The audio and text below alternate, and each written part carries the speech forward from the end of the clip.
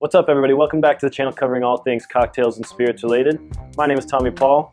I'm a bartender here in Manhattan. Today I'm going to teach you how to make the classic daiquiri. It's a rum-based drink, so I'm going to start out with 2 ounces of a dark rum. Today I'm using plantation, matched with 1 ounce of demerara sugar syrup, and 1 ounce of fresh squeezed lime juice. It's a shake and drink, so I'm going to go ahead and shake.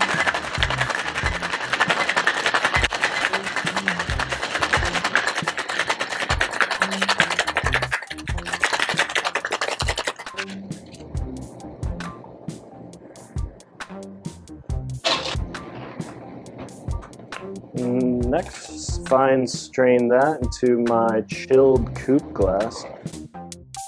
I'm